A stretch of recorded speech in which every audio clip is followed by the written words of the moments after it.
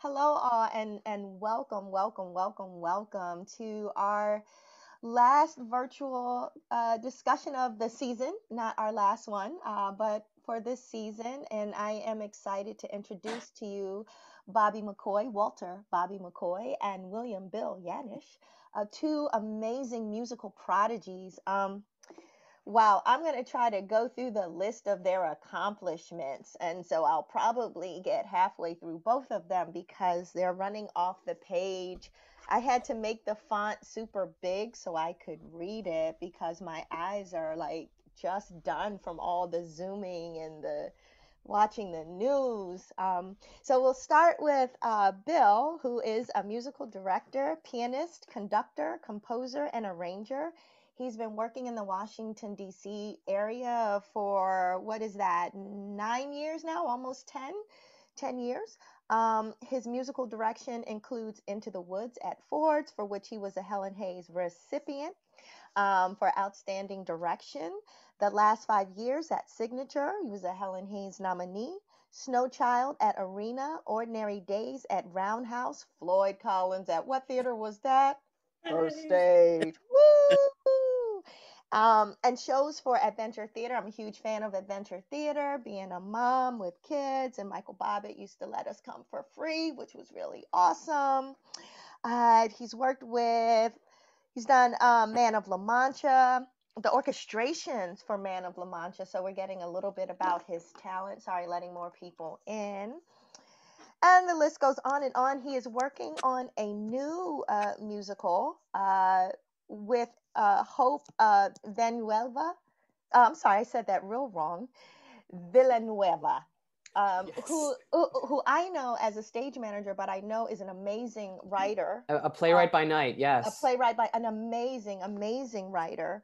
Um, and working on the Monster Mash with one of our favorites who left us to go live in another state, Michael Bobbitt.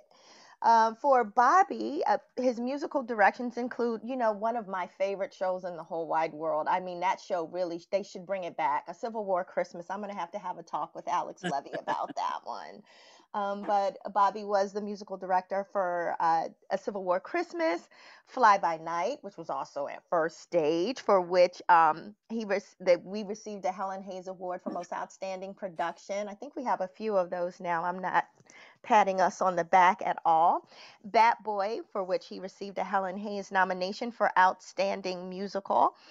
Old Wicked Songs, for which he received a Helen Hayes nomination. And I could all these Helen Hayes nominations, but Bobby, you just received a Helen Hayes Award. Am I not mistaken? Yes, and so did Bill. You want to tell us which one and what? Well, I said Bill's because his was um, I just won one for Legally Blonde. just For one. an Yes. incredible production of Legally Incredible Blonde. Oh my production. Thank you, God. You guys blew my mind, really. thank you. So we have so many more. I could go down the list, but then it'd be 3 o'clock and we wouldn't have learned anything about our two amazing artists. So I am going to get out of the way. I am going to spotlight them on your screen for you so you don't have to look at my funny face and you can just see them and take it away. Thanks, Dee. Yeah, I also want to let everyone know because my dog is running around in the background. I might have to like duck out of the frame for 5 seconds and grab her if she starts barking at the door. So just be forewarned. There's nothing going wrong. Bobby, it's great to talk to you. I feel like we almost never get to talk. I think we've like maybe crossed paths like 3 times I know it's always, ever. and I always like want to talk to you more, but then we always have to run to the next thing. Yeah, But there's it's this thing. There's this thing I was just saying to Hope Villanueva yesterday about music directors and stage managers, where you almost never see more than one of them in a room. We so infrequently get to work with each other. Only when we're assisting, I think, really do we get to be in the same room with each other. I remember at one point I was sitting in a room with Gabe Mangiante and Jacob Kidder, and an actor walked into the room and was like, "Something's not right. Like somewhere someone is singing a cappella." It's like if I see like 3 stage managers in a room, I always am like, so there's a piece of scenery falling to the ground somewhere. That's why I love hiring all my friends to play in pits because that way we get to spend more time together.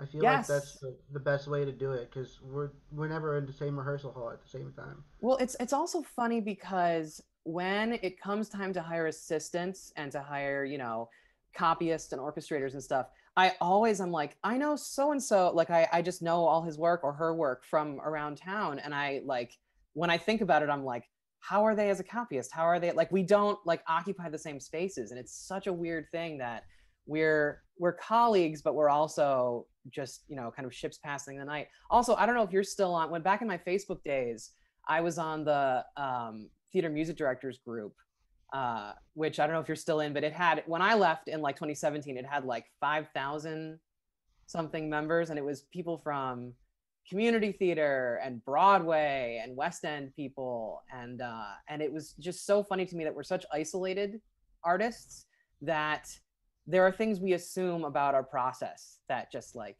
that everyone does, and it's so funny to me that like any two music directors for every two music directors is going to be like 3 to 5 opinions.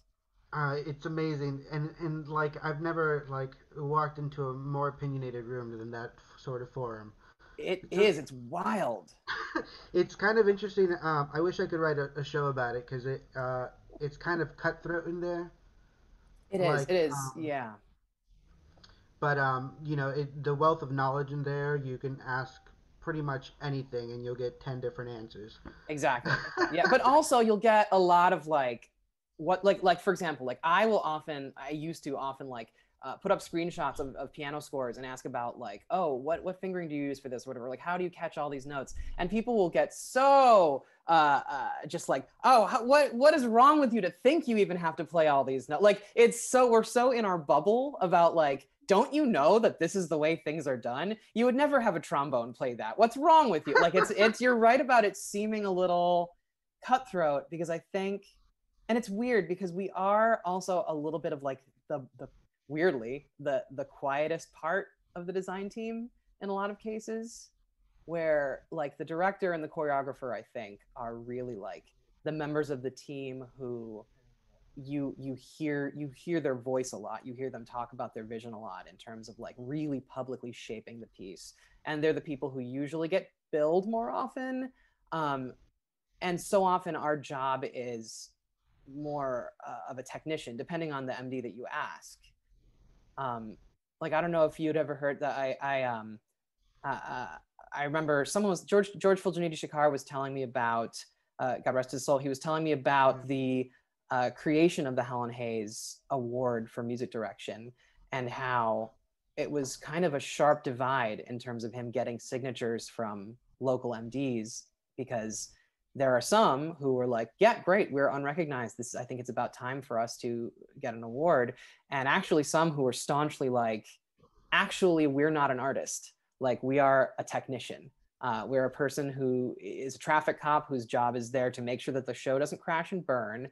And like, and I think, and the funny thing is, some of those people are huge Helen Hayes Award winners, Yeah. people who have won more frequently than anyone, who are great artists, who are like, no, I'm calling the show essentially. Like I'm a collaborator with the stage Yeah. manager. Well, Um, I always think of the stage manager says go, but if my hand doesn't go up or I don't give that first prep, nothing ends up going. Uh, yeah, yeah, so yeah. um, yeah, and it's kind of I kind of um, see what you're saying about you know being more of a technician, and in that sense, I sort of agree. The choreography is something that's seen, and the direction something that is also seen. I um, I feel like music is more something that's felt, um, and I think that emotionally that changes the way I approach things. I really try to like see how like I love underscoring for that reason. One of my favorite things to do in a show is underscore a scene and try to figure out how the scene sort of fits into the emotional trajectory of where we're going, which is why I love shows like Passion Yes, and yeah. shows that are almost entirely sung through. Well, and it's so Um, delicate when you really get down to the nitty gritty of it, and like when on a technical level, like I saw this a lot in Into the Woods, where like when you need changes to that underscoring, and like it's Yes. just a logistical need, like you're like, I need some more music here, you really get to see like in that original Broadway production how delicate it was that this was scored in this specific way, like particularly like that act 2 of Into the Woods, where it's like all those emotional beats are so surgical. Like at one point at Ford's, we had to put in music after No More, because there is no music between No More and the next book scene. And we were like, we literally need there to be like 30 seconds of music. And we were like, any underscoring we add will make some kind of statement. Like, what would Sondheim have wanted to be the mood or the statement? And like his thoughts in that, in Act 2 specifically, are so clear that you're like, I feel like I'm adding text to Shakespeare or something. Yeah. Yeah, it's really wild. But also like, and you just experienced this with Legally Blonde. Like, it's funny because I feel like we did our Helen Hayes Awards this year for 2 pretty similar tasks, I think, because Legally Blonde and Into the Woods are so relentless in terms of the amount of music you hear and the fact that it's. I think Legally Blonde is one of the harder shows that I've done, and you know, people a lot of the time when I've talked to them about doing it, a lot of the time people approach it as fluff. But if you approach that show as fluff, you're gonna get you know, it just sort of like will derail very quickly. Um, I think Bat Boy is another one that is extremely difficult to put together. The So underscoring hard. is so important, Yep. and but the way they have it broken down and where they want the lines to fit in with the music, it's just like um, that was definitely a great challenge to have at my like when I was first getting started. So I'm glad I got to like jump in with Larry O'Keefe stuff. Well, it's Larry, and Nell now writes the same way, because I worked on Dave with Nell at Arena, and she, a lot of that. It's funny. I want to know how much give and take they're like, how much they've influenced you. Obviously, they've influenced each other tremendously, but for Dave, she was writing in the same way, and that she was setting up Tom Kitt to write with that same kind of cut counter cut style that we've seen kind of through Ragtime and going back into the Woods, but that cinematic, like everything has to happen in a split second. The tech demands of it are so enormous. Like how, I mean, how much of an undertaking it is. But really that cinematic way of writing is so difficult. And you're right that Bat Boy. It's funny. So Bat Boy and Legally Blonde, I think, are 2 of those pieces where you're like, you if you haven't started cracking the score and diving in on it, you haven't yet had that moment of looking at it and being like, oh, this is like a real musical. This is like It could not be an a. opera. Yeah, like, yeah, oh, exactly. Well, it's funny. My best friend MD'd an academic production of Legally Blonde before they made the junior version. He did it for like a youth theater company in Annapolis like 5 or 6 years ago, and I remember I told him, like, it's so good. Like, I want to listen through it with you, because wait till you see, like, you're going to think this is a joke, you know, because it's, you know, some movie from the 2000s. It's like a fluffy whatever, but you're gonna get like 3 songs in and you're gonna be like, this is real. This is a real musical.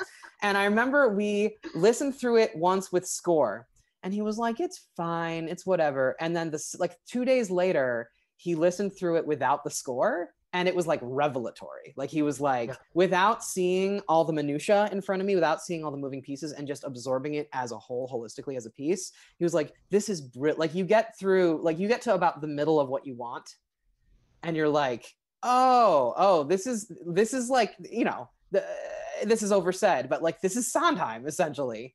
Yeah, just like geared towards the modern age. Yes, yeah, a contemporary version. I remember there's a temple marking at one point in the middle of What You Want, that just totally like beggars the imagination. That it's like, it's during the reggae section, because she's got like a Ben Folds thing going on, and Oh, the he's Ben doing, Folds. it's like Ben Folds meets reggae meets musical. It's like, it's an insane tempo marking. And Larry O'Keefe has another. I don't know how well you know Heathers, but he I also love has. Heather. Yeah, he has it's like intense horrifying Gandalf falling to his death type music I is one of the know. tempo mark. It's so good. I some of my yeah some definitely some of my favorite grooves to play. Some of my favorite um, just the way that the music fits in with the story. I it's not I guess it's like different than like doing a rock musical or like a sung through show.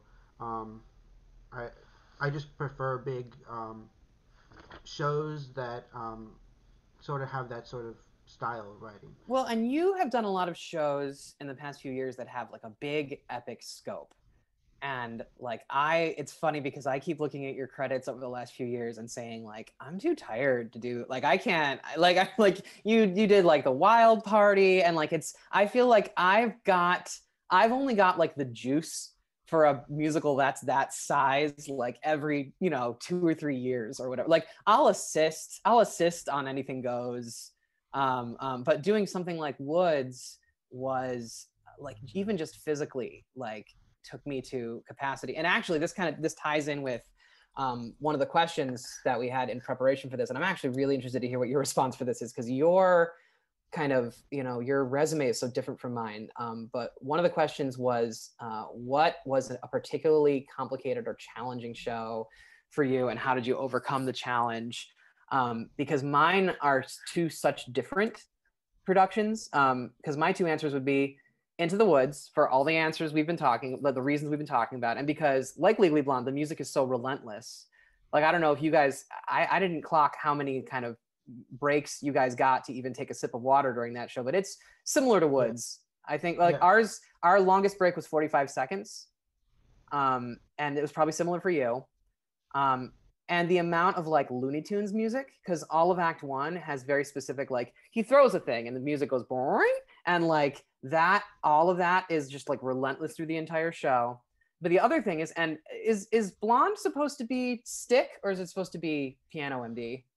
Well, it's a keyboard three and conductor book, so we're literally playing some Uh, bassoon lines and some scales, but other than that, it's nothing too difficult.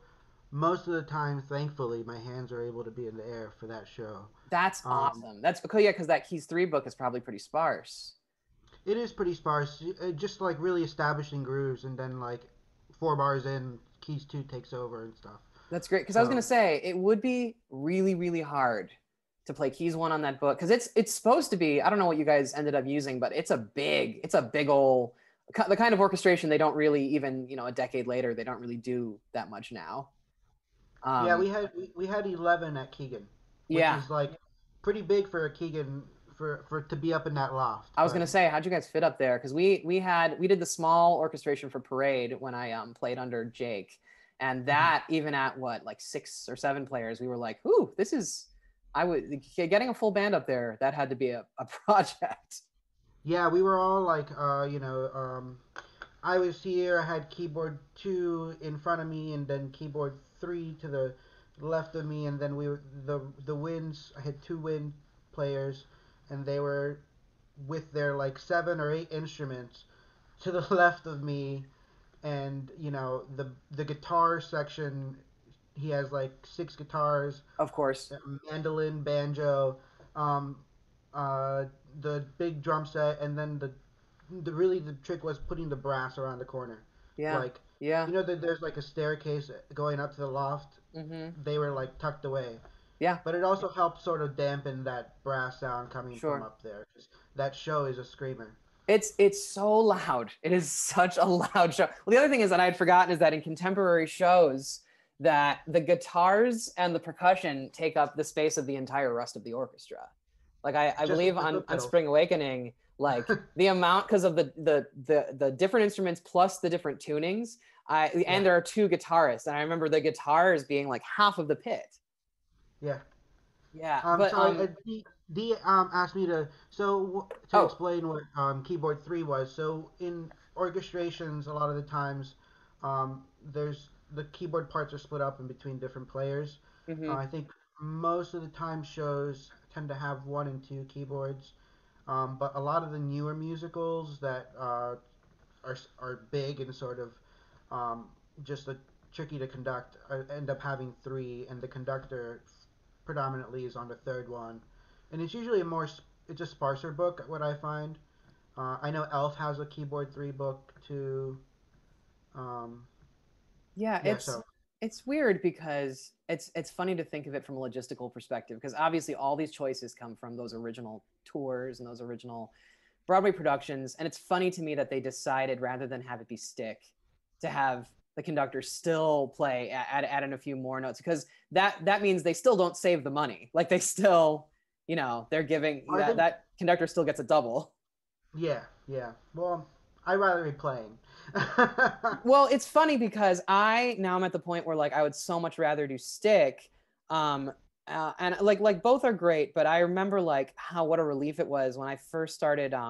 I've assisted for John Cobfleisch at SIG a bunch of times, and like the first time I assisted for him when I knew I was going on for West Side Story, I remember confessing to him, being like, "Oh, I actually really I like stick better," and he was like, "Well, it's easier."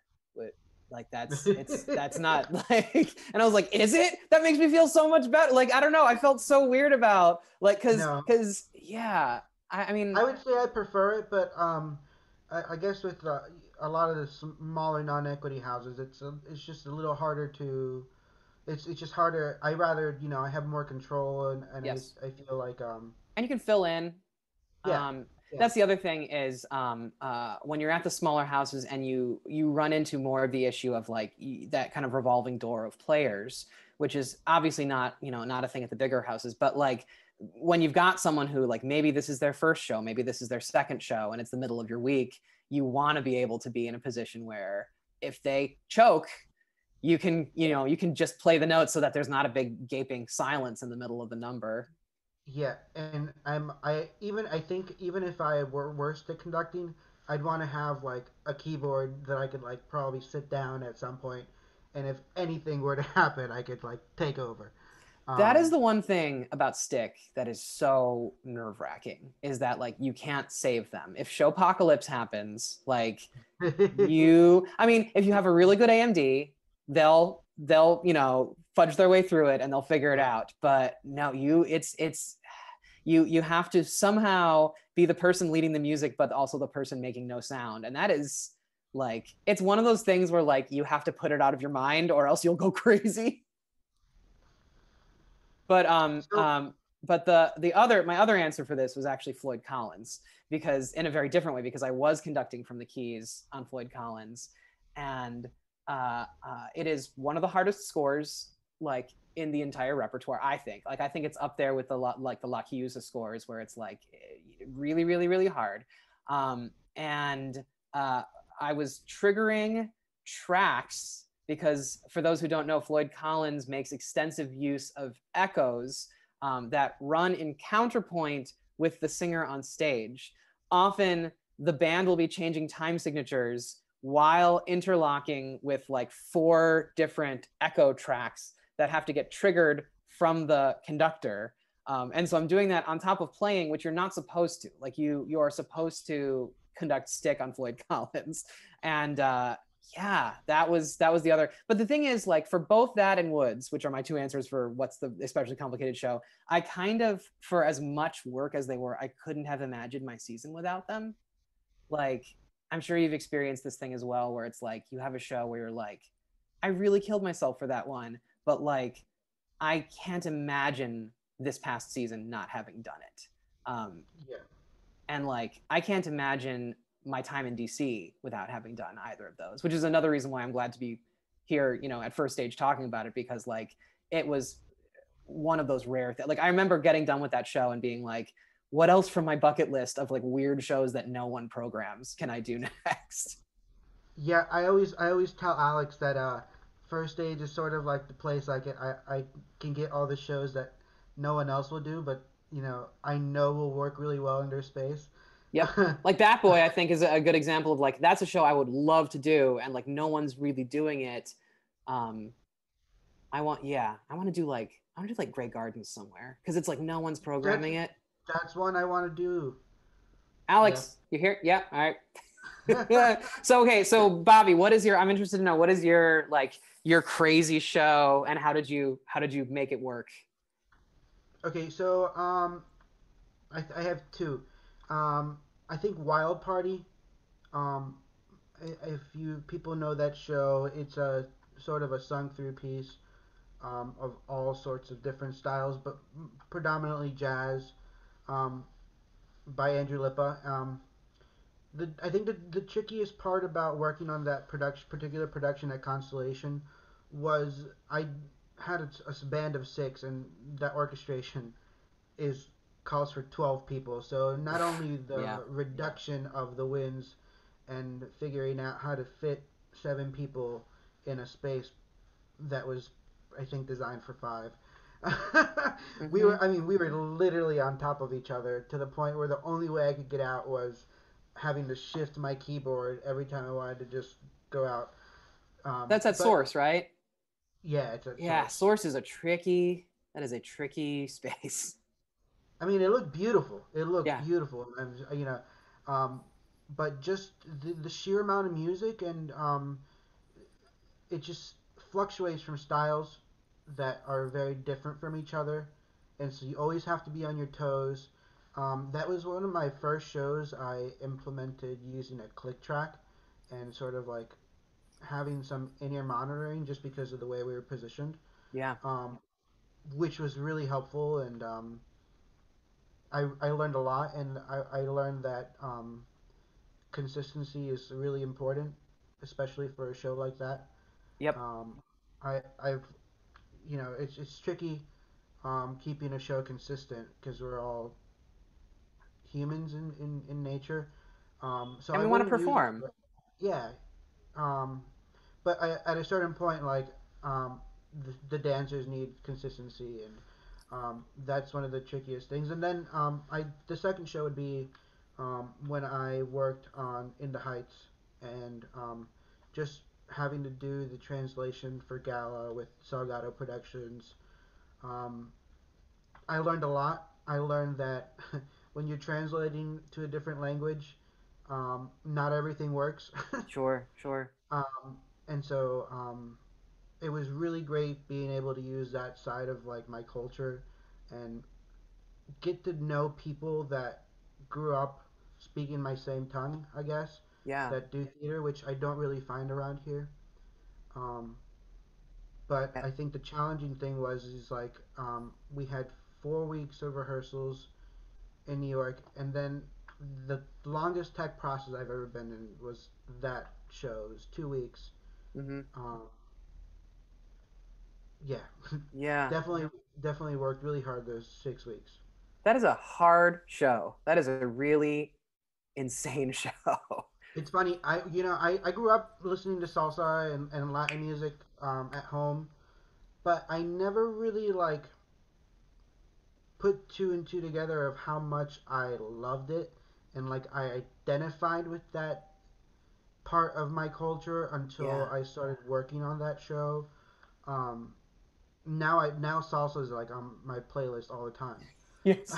Well, it's And funny I'm listening to because stuff from the 70s and the 60s, that's the like awesome. Yeah. Well, it's funny because like I feel like a lot of musicians in town, and I talked to a few, I think I talked to a few of the players after your production who were like, my hot take is that In the Heights is the better score, like from that in yeah. Hamilton. And like I think part of it is, I mean, it's so apples and oranges, but like I think part of it is that that genre, that idiom, has such a warmth and such a, and it's not part of my culture at all, but it's there's such a nostalgia about it. Like I don't know, it just seems familiar and warm, and like you understand the setting of the play immediately when you hear those charts and you hear those rhythms, and it's so its own thing. It was the first show where like it was like I feel like a lot of shows back in like the golden age had like some sort of Latin number, like the mambo or the cha cha cha. Yep. It's the first show that I heard off my culture portrayed like authentically, um, and I really identified with all the different styles. Like, who knew you could put a bachata in a musical? Uh-huh. You know what I mean? Or Yeah. reggaeton, and it would do well. Yeah. Yeah. And it would contribute to the story. My mind was blown my first time I heard that show. Mm-hmm. Yeah, and Um, it's really something truly new, and it still feels truly new. Like I remember my first experience of the show was watching them do 96,000 at the Tonys that year, and being like, oh, and like seeing the counterpoint fall into place and everything, and being like, oh, this is contemporary American opera. Like not, no offense to what is happening in the classical world of like, real opera, but I was like, this is like taking real American music and putting, theatricality and drama and counterpoint on top of it. And I was like, I cannot believe, because I was so jaded. This was like when it came out, that was probably like my sophomore year of college, and I was super jaded. And I was like, you know, Broadway is so sanitized and it's such BS. And it's like, it was right after that year that like Jersey Boys won the best musical because like there was really nothing happening. And like I remember seeing that performance and being like, oh my God, there's a possibility for new things and interesting things to still happen. yeah, yeah. I just, you know, I hope it's not like I hope it's not like a just a fad though. I hope, I really hope that we can explore different cultures authentically through different types of storytelling, because I think it's really important. There's so many stories that need to be told that are of our own, experience, and it really opened my eyes as to what's possible. And to tell it not in an appropriative way, like that's the other problem, is that, and I think we're reckoning with this now that like we're in a pandemic and everything has shut down, that we're seeing the We See You white American theater movement. My worry about it has always been like, if you want to do something truly new, in order for it to get through the Broadway machine, for any of us to get it, like it has to go through these layers of appropriation and sanitization and boringness and hegemony. um, so hopefully this current moment is exploring that a little more meaningfully. Yeah. Yep. And I mean, the fact that like now we have stuff like Hamilton, that's accessible for people to see, I think will sort of open people's eyes that musicals aren't what we're used to. It's not just, you know, Annie or the Golden Age stuff. There's a lot more that's possible. Yeah, I mean, I know people, who are from where I'm from, who are like super terrified of hip hop, and like it's just got cultural trappings and associations for them that they're like, I can't, I'm my whiteness, I can't. And like who like are obsessed with Hamilton now, and like for better and for worse, like the Overton window has moved. So like I think there are good things and bad things about it, but it is on some level introducing people to a culture outside their own and saying like, this is legitimate, this is real. Like there are people for whom this is, it's not, like you say, it's not all about Rodgers and Hammerstein. Yeah, yeah. There was a question. I'm gonna just explain. A click track is something that we use to. Basically a metronome in the musician's ears or the music director's ear that just sort of guides us and keeps things consistent from show to show. I don't necessarily use it all the time, but there's definitely like big dance numbers or things that are sequenced with lights and have to be um, timed with MIDI. Sometimes we have to connect MIDI to the light board.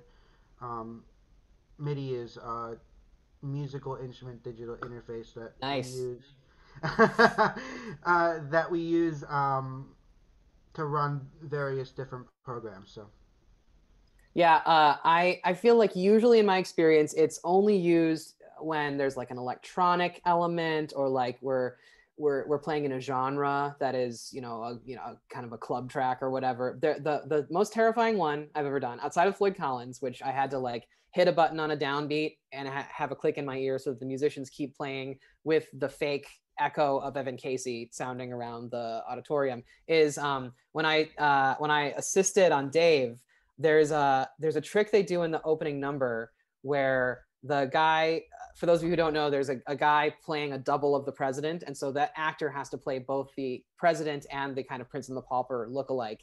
And so the guy playing it is at the front of the stage singing, and the president is on like a video screen, like way back, and they counterpoint with each other. And the video of both of them, they harmonize with each other at the end of the number into the button. And so literally and also a confetti cannon shoots on the button of the number. So all of it is tracked to this click. And it's imperative that the musicians stay on the click track, because if the video, and the way you did it is you're playing your 1, 2, 3, 4, and you hit the button on the downbeat. But if you don't hit it at that right moment, then the fake person who's harmonizing with the real person, it's triggering both the audio and the video. And if those don't sync up, the whole number is ruined and the confetti cannon is ruined. And I never had to go on. Thank God I never had to go on, but I did have to do it like 4 times in tech from the piano. And even just doing it from the piano, just be from the hot seat, having to hit the thing and listening to the video go and the confetti cannons go, I was like, this is the most pressure I've ever experienced in my professional life. Yep. I can definitely we have in the Heights, one of the programming things was like the keyboard would go but that little thing was for some reason like programmed into one key as a trigger. So if we didn't start that click at the right time, it was just like, yeah, just say goodbye. Yeah. Does In the Heights have a lot of clicks built in? Because I assume, like, probably Hamilton, I assume like half the show is on click, but In the Heights, I don't know. Oh yeah, a lot of it is especially the stuff like 96,000 and the opening numbers clicked. Um, and I know we use click to run the some of the lights for the fireworks during the blackout scene. Yeah. So, It's funny. One of the things I've discovered only in the last like 2-ish years is like how much the metronome is your friend. It's something that I like really was in denial about from my first like 5 or 6 years in the professional world, being like, my ear is good enough. Like I take it as a personal affront if you tell me that this tempo was wrong, because it's in my body. I have shaped this score, and that's such BS. And it's like everyone, even us, even conductors, like our bodies react to the fact that we're in a run. we're And tired. It's seven yes, shows a week, and so yeah, I think it keeps me honest. Um, but more than that, it just like makes sure um, we have a consistent show and it runs the same. I try to sort of keep it around the same. It's amazing how much a few clicks makes a difference to like the pace of a show. I mean, And especially the big dance number. I mean, like my big thing was for Anything Goes is I was like, if I conduct this 5 clicks faster, people are gonna get hurt. yeah, yeah. Yeah, I not until I started doing like big dance shows did I really start going in rehearsal and being like, I have to plan what my metronome is going to be. Like I have to plan and when we make adjustments, I have to note it. Like it's weird how long it took me to really internalize that was I mean, important. yeah. I had to learn quickly, especially with um, some some of the people I was working with for In the Heights, and they had a lot of like expectations of the way things were done that I had just had to sort of learn really quickly. Um, but I feel like it was good for me in the long run. Sure, sure. I mean, that's the thing is, and it relates to one of the questions we were asked, which was, in what way has being an MD stretched you and challenged you? And my major thing is, as a collaborator. Like, I feel like I got into the field having this like because I'm a classical kid. Like, I come from the classical world originally, academically, and I came in having this really kind of chip on my shoulder about like, well, the conductor has a vision, and like you just don't get it, man. And like how much the actual industry is about it, it is, as much about collaborating with the director and the choreographer as it is about the way you think the score should sound. Like I remember I would so frequently, like in my youth, I would like listen to a production and be like, oh, Paul Gemignani is taking this tempo.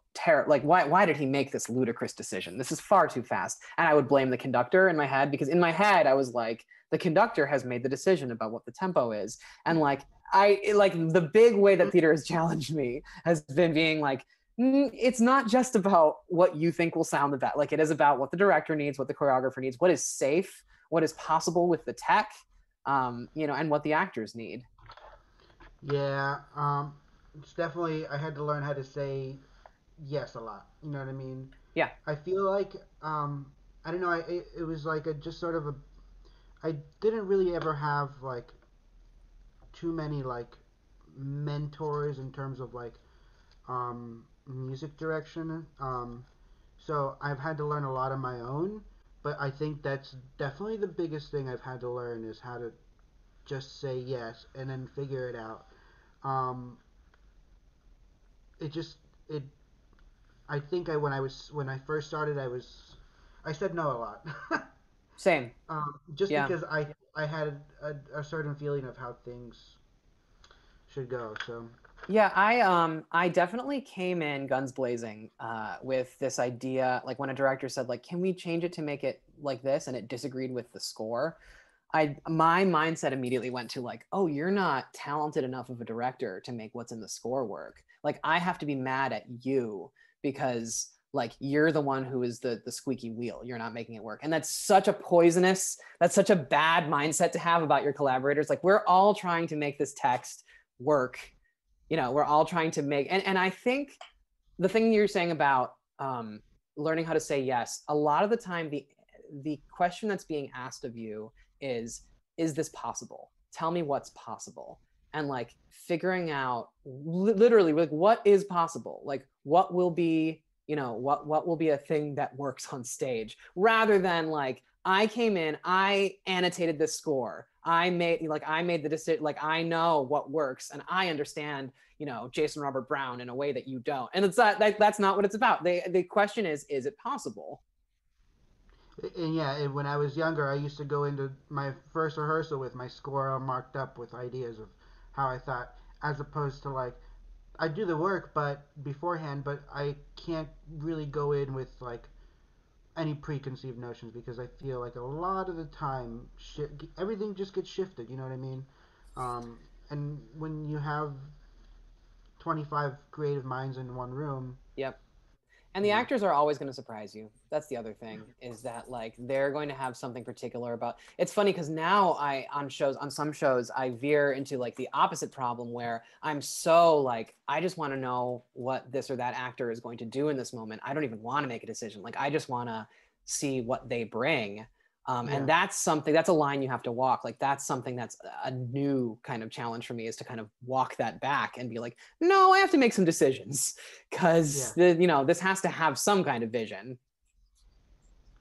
But it also, I think, depends on from show to show. Like there are shows, like if you're doing a Sweeney Todd, if you're doing an Into the Woods, that a lot of that is going to be on your shoulders. Whereas if you're doing a Guys and Dolls, if you're doing an Anything Goes or whatever, it's more about like you kind of wait for the director and choreographer to refer to you to be like, is this possible? Tell me what's possible. Because if this is too fast and they're going to kill themselves, don't like it's much more about logistics than it is about art. yeah, yeah.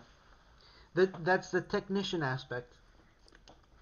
Yeah, and that's the thing that continues to be tough for me, because I definitely gravitate towards shows where you have to be the artist, and I have to find ways of coping with shows where I have to be the technician, because you always have to be both. I think that's Yeah, actually kind of the answer to that question that George Fuljanidi Shakar posed all those years to us when they were inventing the Helen Hayes Award for music direction. Is it an artist or a technician? And I think really the answer is both, but it oscillates so wildly from show to show.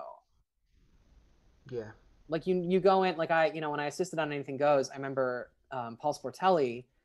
He had such a healthy mindset, like going in being like, this isn't about me. The show is not about me. Like you don't program Anything Goes and say to the music director like, this is your time to shine, buddy. Like this is the time when like we're gonna know what your decision is about Buddy Beware. Like we're gonna really get, you know, your take on friendship. Like it's not that's not what it's about. And that's the thing is like I have to really uh, uh navigate that. I, I I love navigating it though. It just makes me, every time I learn something new from every show I do. Um, and that's just because, um, you know, every director has a different approach. Some directors are very, very hands on, whereas like working every beat. Other directors are, much more like about the bigger picture. Um, it just really depends on people's style. But I love adapting. That's my favorite thing is being able to adapt to my collaborator's style, and then just bringing my own thing to the table. Well, and also the surprising thing that results from that is always, I mean, that's why like some directors who I've it's interesting to me to work with kind of non-musical theater directors because their ideas are so weird that like often when they ask me like what would it be like if it were like this, I'll be like that's horrible, that's terrible, and I'll try it and I'll be like oh no that's pretty interesting, like that's like often it will be Yeah. horrible but sometimes it'll be something really, and the interesting thing that results from that though is really like that's a big part of the job, like that's what's really cool. Do you like to do a lot of pre-production discussion with the director? It just depends on what their style is.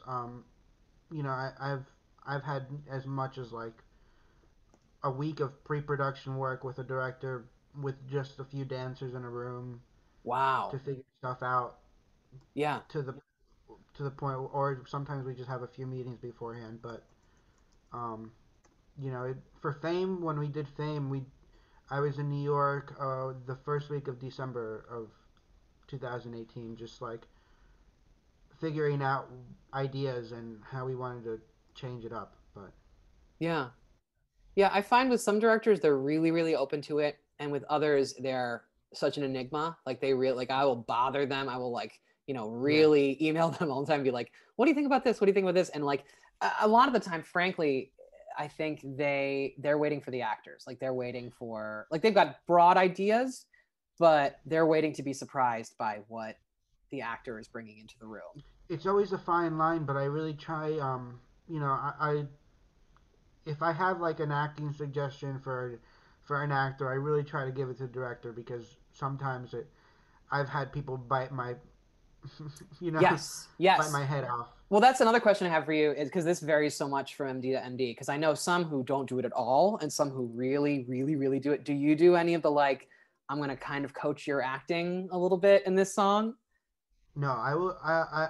A little bit, a little bit. But I usually really like having the director in the room with me while I'm Yep. working music Same. Yeah. because when I was first getting started, I would say stuff and then they come back and they'd be like, no, no, no, no, no, and then I'd get the talking to. So Well, yeah. And the thing is, what I've found is that most directors I work with, if I supersede them and I tell them like, oh, that you should do this on this moment or whatever acting wise, what the director comes up with is going to be so much more nuanced and so much of a deeper read than what I had for this moment because I'm letting so much of the music do the work for me.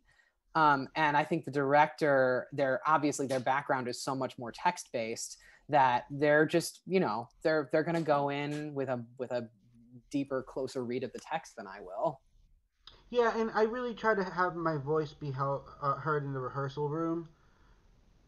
The work that I do like during music work, I really try to make it focused on the music and like because a lot of the time like for a new brain, I know I don't even think we got through it all, but I was gonna say, wait, how because far did you get on New Brain? Did you got into no rehearsals or? we started rehearsals. We were a week away from tech. Ah, But again, it's just the sheer amount of music, and it's very intricate. So of course, yeah, it's wild. Gentlemen, Heidi. Hi. hi. This was really great listening to you all talk and share with each other. We do have a few questions. Gail Howell has one, and she wants to know which theaters in DC present acoustic challenges, i.e., dead spaces, echoes, or things that just don't work well for you as composers, sound designers. And what do you do about it? How do you fix it? Bobby, you got any? Because I got a few. Yeah. Um. You know, I love my folks at Gala, but unfortunately they have this beautiful space with this beautiful dome that is not conducive to sound. They have a space that's sort of rectangle, but above them it's in a mezzanine, so it's a big dome with this beautiful artwork. But all the sound goes up there and gets stuck up there, and uh, it was just they basically had to bring in a new sound system, you know, a week into tech because we could not get the sound to work in that space. Um, Definitely one of the bigger challenges I've worked with in DC. And the orchestra was in a loft behind the actors, probably like 15 feet in the Always. air. Yep. So, we then had to build sort of like a studio up there with like um, and put shields and like plexiglass to sort of put the drums and isolate them because the sound of the band was like roaring. So Yes. definitely a lot to learn in a week and very scary times. There's have you worked at have you ever played at Roundhouse? No. Because I don't know after the reno maybe they fixed this a little bit, but that it's hard. Sound designing in there is hard. I always feel so deeply for the sound designers in this town because we have a town full of weird spaces and we're doing contemporary shows that are mostly designed to not be played acoustically. Like they're shows like Legally Blonde where it's like it's a loud show and it's like how do you contain it? How do you sound design it? Um, SIG is always a challenge because it's such a small space. The Max, they have a really like, especially because they do shows sometimes with like 17, 20 orchestra members, and it's like, Yeah. how do you sound design for that? Ford's is good. I've had a good experience at Ford's. I think they've got a really good because it's an old fashioned, like a real orchestra pit. The weirdest one I ever did was on Carousel at Arena. The way it was conceptualized was it was in the fish antler and the rhythm section was underground. And so you completely can control the sound. Like all of it is curated. And then everyone but the rhythm section was on a platform above the audience. So I'm talking like 3 string players, 3 wind players, 3 brass players. And they were acoustic. There was no plexiglass. Like they were going out into the audience. And so the notes we would get all through tech and previews were like softer, softer, softer. Yeah. Like it got to a point where like Sportelli kept telling us to mark one more P in a bunch of sections of underscoring to the point where people were like, Paul, I can't phonate. I've got like 8 P's over this note. Yeah, I think a source is another one. The shows at Constellation the space is so tiny already. For like a little shop, I wasn't even facing the drummer, but the drummer was like to the left above me, and we had the second keyboard behind me. It was just to be able to fit people back there, and then um, the only way I find it will really works well in that space is if we're on in-ear monitors. Yeah. Otherwise, we're all blasting amps and stuff. So just a lot of fun challenges. Well, we have a question from Eileen Mandel. Eileen? I think it might be too long to answer this, but tell me if you've had any near catastrophes and how you have avoided them.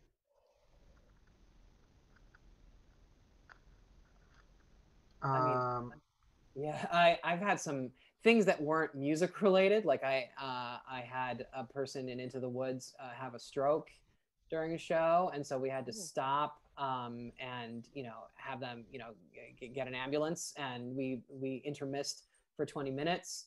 And then had his understudy come on and started. It's always been illness. It's always been things like that. Like we had an actor in the last 5 years at SIG get sick and lose his voice in the middle of the show, put in, a 20-minute break and had his understudy get in the car because the understudy wasn't in the building. And so, essentially the stage manager got on God mic and said, come get, or they got on God mic and said, there's now going to be an intermission, and got on the phone and called the understudy. Um, Disaster. I once caused a show at Signature Theater to be delayed for an hour because I didn't have an assistant, and I got stuck in the Rolling Thunder uh, um, marathon in the middle of town. Got stuck on Pennsylvania Avenue, and I essentially, for a 2 o'clock show, I made it to Sig at 2:50, and they basically like had open bar for the audience in the meantime. But yeah, and like I asked the stage manager, do they know that it's me? And she said, no, I just told them someone essential isn't here. But I do know it's the only time in my life I've ever gotten entrance applause. Okay, so one that's like not musical is well, it was during tech for it was the night before invited dress for a production of MAME I was doing, and our MAME was walking backstage, and I don't think the backstage had been cleared, and she put her foot on a dolly, and she shattered her like whole arm, Oh, oh, and then the next then we had she got surgery like the next morning, and then we had to like fly in an actress from New York to do the role literally in like 24 hours. Definitely some, yeah, yeah, crazy crazy. times. Yeah, yeah. I know we're 1 minute over time, but Sydney Crutcher has a really good question, and this is our last virtual roundtable discussion of the season. So I kind of want to let Sydney ask her question. If you need to leave, wave goodbye and thank you so much. But we'd love for you to stay to hear the response to Sydney's question. Sydney? Hi, I wanted to know about when you're working with new works that haven't been interpreted yet. Like, how do you approach those differently? Because you can't necessarily go hear what past conductors and orchestras did. I don't know about you, Bobby. It's my favorite thing. I love it so much. It is such a great, because I'm also a composer. And so actually the thing you mentioned earlier, Bobby, about like when I get surprised by something someone else says in the room and I have to adapt, and the thing that results from that, that is actually like the new works are like that on steroids. It's like literally, I'm not even hearing a song that I have a cast album of, and I have one vision of it that's in my head, and I have literally no idea how it's going to hit actors, how it's going to hit the director, how it's going to hit audiences. And I have one thing at when I was at Kennedy Center doing the premiere of Me Jane a few years ago. We had a scene where literally we spent like days going like, move this thing, move this thing, move this thing. It's got to make you cry. It's all it is like we've got to figure out the alchemy for how this text and this right here, this needs to move. How do we do it in order to make someone cry? And like working on it for days and not letting up and being like, this didn't cry trigger me yet. And like you getting there on like the fourth or fifth day, watching it come together and having everyone in the room just start bawling was one of the like that element of new works is like, it's literally my favorite thing in theater. It scares me. You know, I I love interpreting people's work, and uh, but I don't really see myself as necessarily a composer. I don't know. I just have a hard time connecting with that sort of part of my brain. Um, I really love writing arrangements, which I guess is in a way composing and orchestrating. But you know, definitely, I don't think I could undertake a whole show like you do. It's Well, the best. thank you so much, gentlemen. This has been great. You are both so delightful and engaging, and so nice to close out our virtual roundtable discussions with two prodigies, to be honest, and in their field. hands down and easy for me to say.